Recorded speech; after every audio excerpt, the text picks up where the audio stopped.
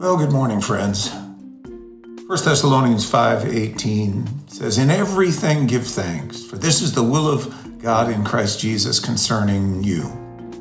In everything give thanks. That's not always easy to do. I've put on a few extra pounds during this crisis. It feels like my hairline is receding. The hair that has chosen to stay is gone from gray to white. I've developed tennis elbow, and I don't play tennis. My knee aches because of my running years.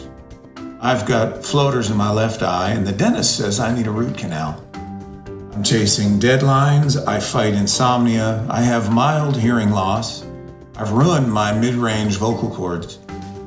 I've got scars from a pretty nasty backstabbing, and I'm really stressed about the governor's plans.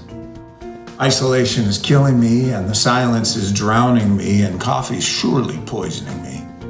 My eye is twitching a lot, and my computer has a virus. I'm getting forgetful, I think. And there's no end in sight, but that's all right. I don't really have any problems. You see, the sun's going to come up tomorrow, and I'm well cared for. I'm not on a vent. I fight the blues.